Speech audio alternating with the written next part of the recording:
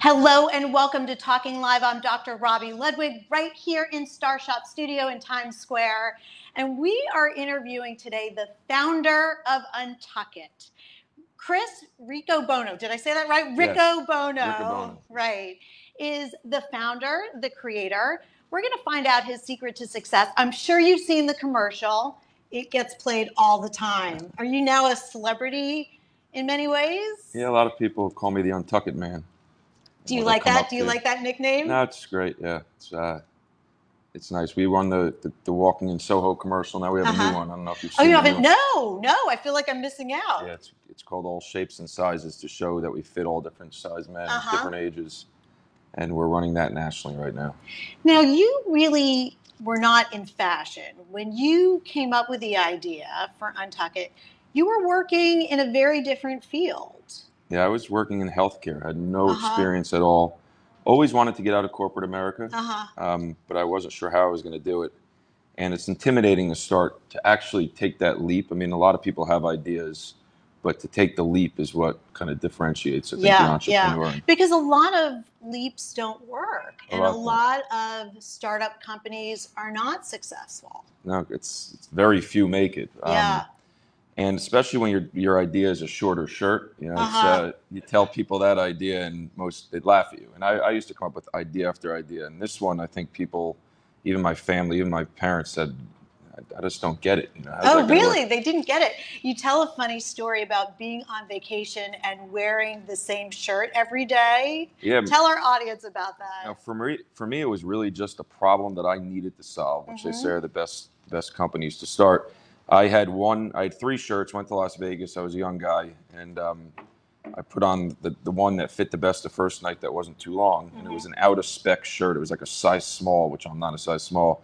And I went to put on the other one the next night, and it just felt too long. So I wore the same shirt 3 nights in a row. And Did your friends call you out on it? Yeah, but they knew I was so into this, getting a shirt at the right length. And they felt the same way. I mean, this is something that people laugh at who don't know it, but those who know it, there's a lot of guys, including my partner. I remember calling my partner and telling him the idea, and he cut me off. He said, I'm in. I know exactly what you're talking about. Did you know that you were onto something special when you called your partner and he said, I'm in?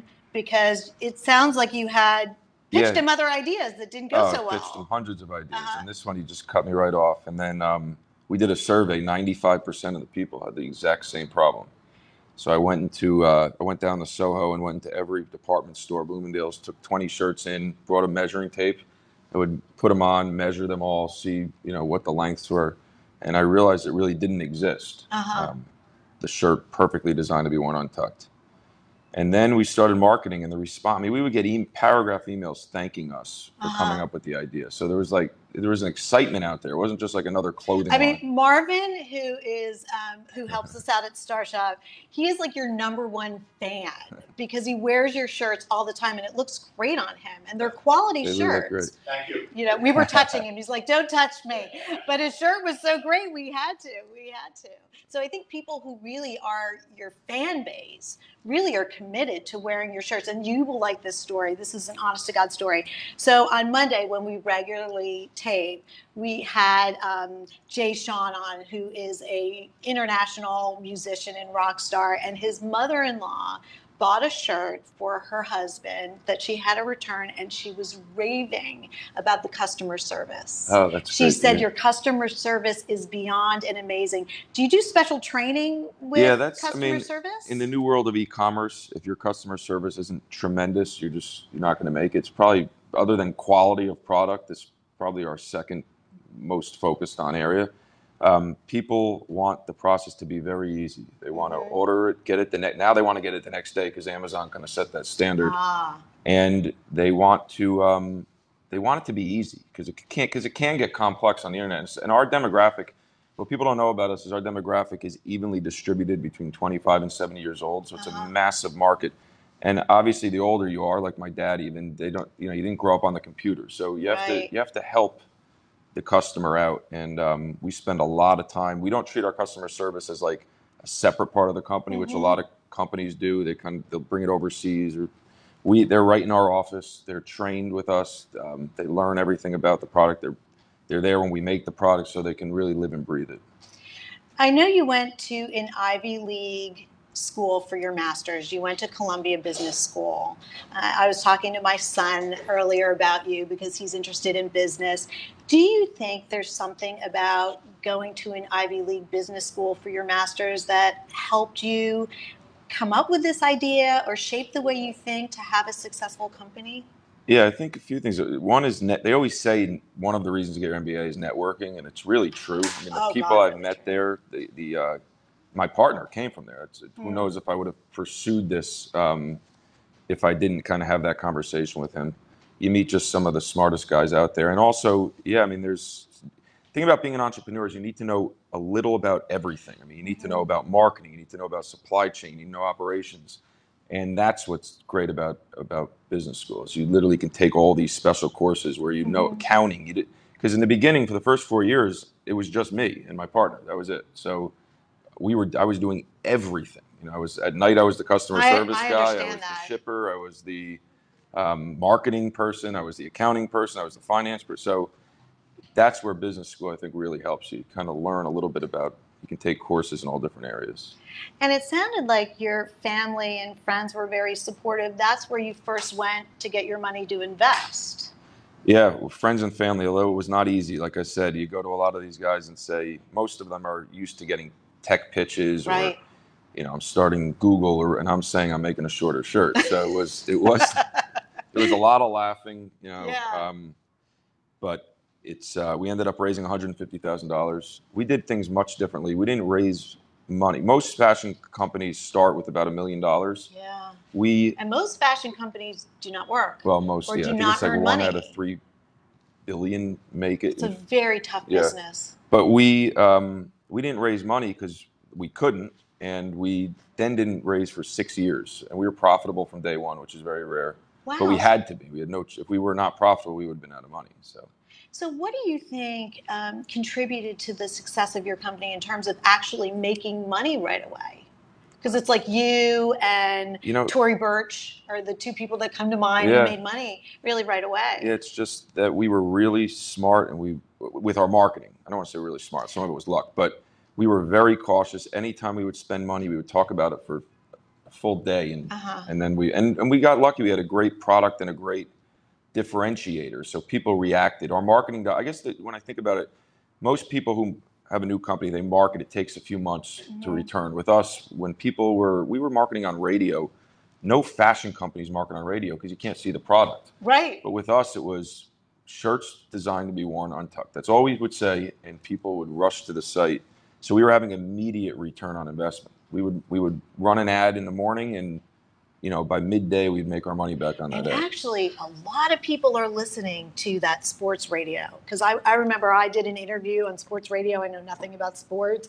And I can't tell you how many people were like, I heard you. Yeah, so a that's lot of huge. people are listening. But you also did advertising in airline magazines? Yeah, it was all we could afford at the time because an airline magazine compared to like a GQ magazine is much less expensive. When we were doing it, no one was doing it. Fashion now everyone has, I think, seen our success. They're probably following now in your footsteps. a lot of fashion brands are in there. But we were thinking it's a really captive audience. You're sitting there. Everyone, we've all been on planes if you're on the runway too long, or you just grab it, you flip through it. Yeah. We've been in every single airline magazine every single month for about 5 years now, and most people see us there. Like that's when they say Untuckit. So that's a little secret that even when entrepreneurs call me to start businesses, I say go there because you can afford it and the returns are great. So. Your instincts, though, are very on point because when you were first starting the company, people wanted you to use your name because you have a very kind of Italian, exotic name that sounds very fancy. And you said no. Yeah, I mean, if you look around, you think about John Varvatos, Michael Kors. There were most of them are designer names or they're sophisticated names. Brooks Brothers, but you'll see them in script and cursive and real high end. And when it's funny. What made me launch the brand was when I came up with the name Untuckit. That's when I said I'm doing this. I called a PR friend of mine, and that one person happened to love it. And then Untuckit shirts designed to be worn untucked. It sounds very simple, but that must have taken 6 months to kind of get it perfect the way we wanted it to be read. And it's no question, I think the reason we're successful, or one of the main reasons we're successful, is our name. It's become when you hear it, now people walk down the street and they'll say he's wearing an Untuckit. He's not even wearing an Untuckit. Oh, right? wow. But it's kind of like the Kleenex tissue thing. Yes. So it's such a recognizable name. And I've been sitting places and I'll just hear people talking about Untuckit. How does that feel when you hear that? That's great. It's very exciting, obviously. Does it feel like your baby? Yeah. Oh, yeah. Yeah, still, I bet. We have 300 people, I think, working for us now, which has been in the last year. Like, that's been the growth. And it's still strange, because I still think about a year and a half ago, it was just 4 of us. I just want to ask you about the first commercial, because that's what I saw all the time. And I was riveted by the first commercial, and I'm in the media, so I look at, but it was like very compelling in its simplicity. You were in the commercial. Yep. Those are expensive to make. Was that when you had a venture capitalist come in and say, we want to invest in you? No, that was way before. We actually developed the commercial on our own. You did? Yeah, so we were able to save a lot of money that way. We were trying to connect with entrepreneurs, and we were also trying to put something up there that was going to kind of stop people. It's funny because a lot of people make fun of the commercial and they say, this guy's crazy. Does he think he solved cancer? Because I'm serious. I'm walking down the street. It was supposed to be kind of the way I walk to work. When I'm walking, my head's down, I'm thinking all the time. But it became, we would run it on an NFL game, and within 2 minutes, 16,000 people would be to the site. Wow. And my theory is, because it is a little bit strange, I'm walking down talking about shirts like I saved the world, but it was the kind of thing that would stop people and say, what is this guy doing? What is he talking about? I didn't get that sense. I just thought it conveyed like masculine cool. Yeah, well, I think certain people also felt that. But maybe because I'm a woman, but, I was like, that's like masculine, cool, and what a great concept. But I think a lot of guys don't think about fashion the way I do, but I think subconsciously they do, meaning they'll say, I'm not into fashion, but they don't want to overthink it. But when our shirt is so simple, it's a nice shirt that fits great and is the right length. So I think guys would see the commercial and they'd say, this is strange. I never thought of it. I don't have this problem. And then they'd go right to the site, and then they'd start researching it, and then they would see the before and after photos. So it ended up being a great commercial. You decided at one point to go from online, which was very successful for you, to actually have these stores in New York. I think we have a picture of your Soho shop. You have a flagship store in Fifth Avenue. You're now national. You're about to be international. I'll let you tell that story.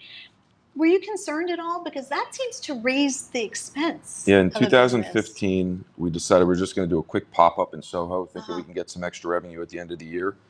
And the response was just incredible, because what was happening was we were marketing so much, but it's tough to get people to pull the trigger, right? They hear it, they like it, now you got to go on the internet, you got to order. What was happening is people were coming in and saying, oh my God, I just walked by here, I've heard you, I've read it, I wanted to buy.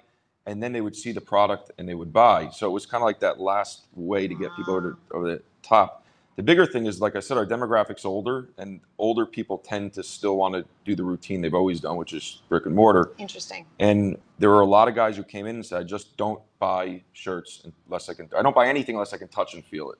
And it's about there's a stat out there, it's like 70% of men will not buy online unless they see and touch the product. It's easy to return stuff now, but it's still not that easy. You have to get a label, put it on, drop it off. So we opened that store, did amazing. We opened 5 the next year, and then we opened 20 last year, and we'll open 30 this year. So it's pretty much the fastest, store openings I think ever. And somehow we're doing it with a small team. So we'll have 54 this year. We'll have 100 by the end of next year, and we're opening in Toronto as our first international store. Oh, congratulations! Thank you. In September. Which is very exciting. And then we're going to go into England probably mid next year.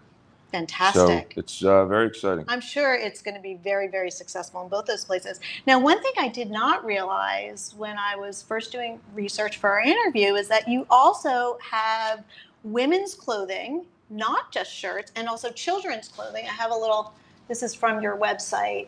But you have dresses, and you expanded beyond the original idea. Originally it was shirts, and then we started getting people emailing us saying they need golf shirts, polo shirts, because they're the same problem, they're too long, then they need T-shirts. So we were listening to our customer, Then we launched shorts one day, and they sold out. And obviously, shorts have nothing to do with being designed to be worn untucked. But people really liked the brand. They wanted to buy. It was easy. They love the must customer trust you. service. Yeah, they trust you. Men like to find one place they can shop for everything. That's very true. Yeah, it makes it very easy for true. them. The Men women's, like one store. Yeah, and the women's was, once we opened the stores, women would be in there all the time, whether they were buying for their husbands or boyfriends, or they were just waiting for them to try on.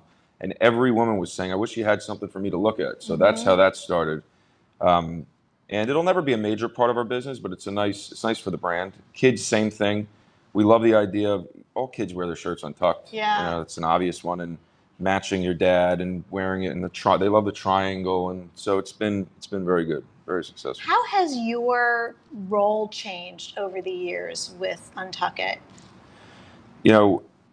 People always say now that you have 100 or 50 stores and you must be working around the clock. And the funny thing is, I'm working less than I ever worked. I'm working a lot. But for 6 years, I was literally working 20 hours a day. I remember on Christmas, I had my computer on next to me because I was doing literally everything.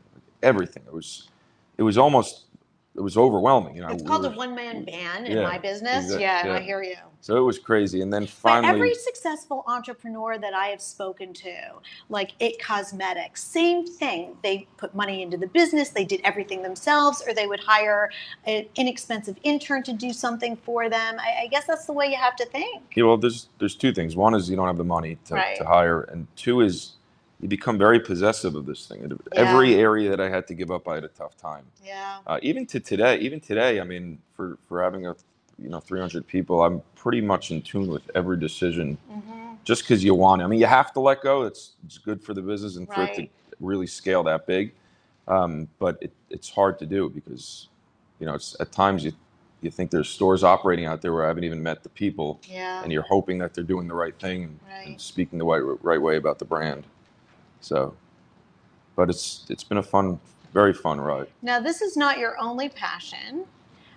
You talk about your dad, who's a physician, getting you exposed to wine, which is a real passion of yours. In fact, you had a wine blog, which is temporarily retired. Yes. But I have a feeling it's going to come back in some way, shape, or One form. day. Yeah, so actually, I credit Pardon That Vine, which was this wine blog that very few people watched, but it was very fun because I was traveling around the world interviewing winemakers, and people were sending wine. I would taste on camera and teach people, but it got me, like I said, about entrepreneurs. Everyone we've all met has an idea and says, "Oh, I have this great idea," but very few people take the risk. Right. And Pardon That Vine. Why do you think that is? Because it's scary. I mean, it's scary. First of all, it's money. You have to, even Pardon That Vine, I think, I don't know the exact amount of money, but I had to invest money into that.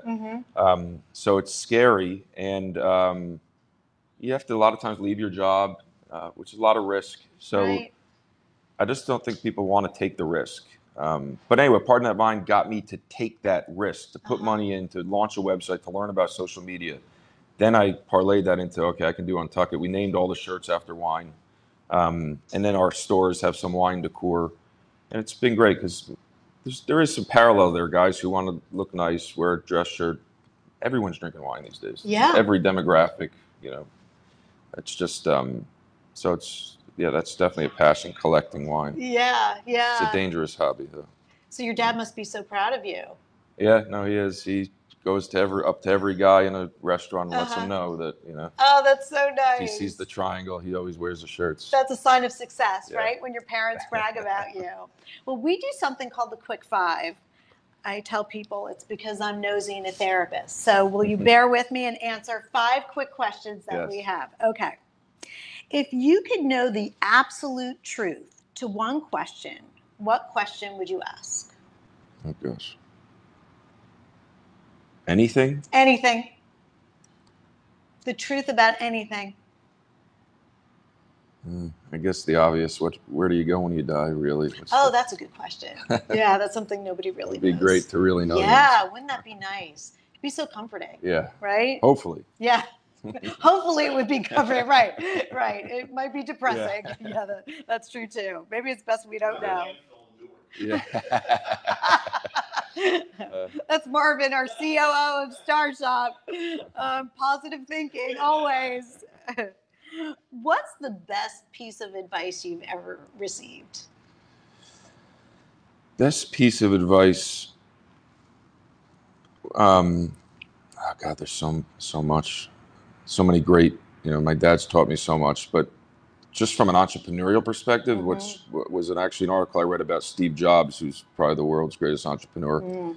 Just kind of explaining, going back to the risk that Yeah. he kind of said it, that everyone's going to die at the end. We're all Right. the same. There's no such thing as risk, was his point. Like, you only have this very finite time to do things. So what's the worst that's going to happen? You're going to not do well, and then you're going to die. He did this whole thing about you're going to die. He ended up dying young, which is interesting. But it's basically, the point was, you got to take chances. There's nothing. If you're here forever, it's different, but you're not. So that resonated with me about taking risk, and the worst that's going to happen is I'm going to fail and not be successful, but I'm not here that long anyway. So Right, it's worth a shot. He has a lot of great quotes. When I was as a therapist, and when I was writing my latest book, we found that the research showed that people did not regret what they tried and failed. They regretted what they didn't try. Yep. And that's what gnawed at them. So that's failing is some of the best times when you look back. The problem is you don't enjoy it while it's happening, and it definitely makes the triumphant side of things much, much better. It's really part of the process if you have the right perspective. As a child, what did you want to be when you grew up? I guess, like most kids, an athlete. I thought, I played tennis through college. I lived and breathed sports. My dad was a doctor. What kind of doctor? A gastroenterologist. Okay. But I knew I didn't want to be that just from watching him. I feel like that's my son.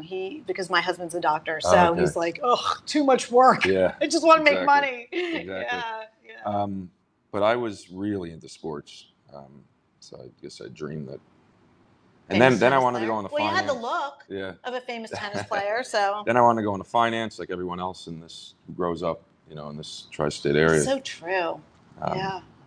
And if you grow up in LA, you want to be an actor. Exactly. If you grow up on the East Coast, you want to be in a hedge fund. Exactly. Yeah. 100%. Yeah. If your life was a movie, which could happen, Chris. Maybe. That's next. What songs would you want to be on the soundtrack? I'm a big country music fan. Really? Which is a lot of people around. Well, these days it's become popular. Yeah. But I'm a huge Eric Church fan, so. Okay. A lot of, and country to me tells the story of life really well. Yeah. It's kind of talks about the journey and the ups and downs. Yes. So I would say an Eric Church song. Okay, so hopefully somebody's listening out there, because I totally see you being a movie. Yeah. Yeah. Hopefully. So who would play you in real life? I mean, who would play you in a movie in real life? Oh boy. What actor? Like, I could see a Tom Cruise type, but he's too old. Yeah. And of course, it's not my movie, so it's not for me to choose.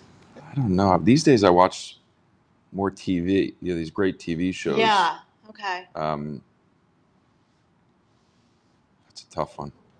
Who? Oh, that Bradley could be Cooper. Yes. Yeah. Yes, thank you, Maureen. That was from our makeup artist, and she's weighing in. So it's a whole family affair here. Well, thank you, Chris, for coming. Thank you very much. I know you're really, really it. busy, and we're thrilled to meet you, and congratulations on your success and future success, and I know that there's more to come. And thank you for joining us. Weigh in with any questions you have, and we'll see you next week on Talking Live.